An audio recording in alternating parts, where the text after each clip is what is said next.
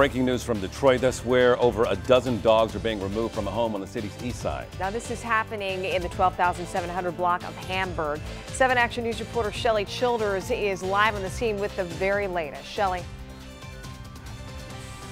Just 8 dogs were removed from this home behind us. This is on Detroit's east side. The animal control unit is now here. Their van, we're told, is full, so they'll be leaving the scene now. We're told they're having to bring back another van, and that van will likely be filled as well. So this all happened around 2:30 overnight when emergency responders got a call for a woman at this home who needed medical attention. They say that she slipped and fell in the shower and had a big gash to her neck. When they got out here, they could not get in this home because of the amount of dogs inside. We're being told there were 15 to 20 mixed breed dogs, all shapes and sizes, inside the home. Couldn't get in. Police came in as backup.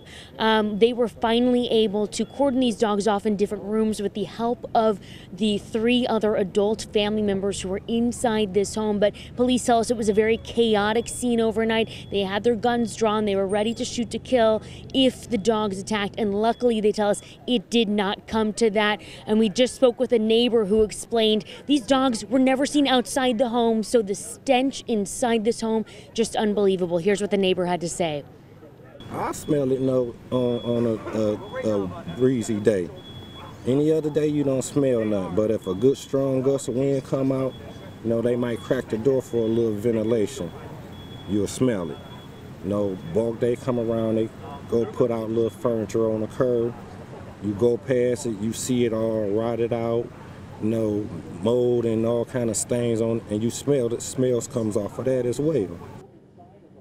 Okay, so as we come back out here to this live scene, a new animal control van has just arrived, and they just brought out a 9th dog, and we're told it's the family that's helping animal control to actually bring these dogs out one by one. But again, a 47-year-old woman, did die because emergency responders could not get inside this home fast enough to help her because of the amount of dogs inside the home. Reporting live from Detroit's east side, Shelly Childers, 7 Action News.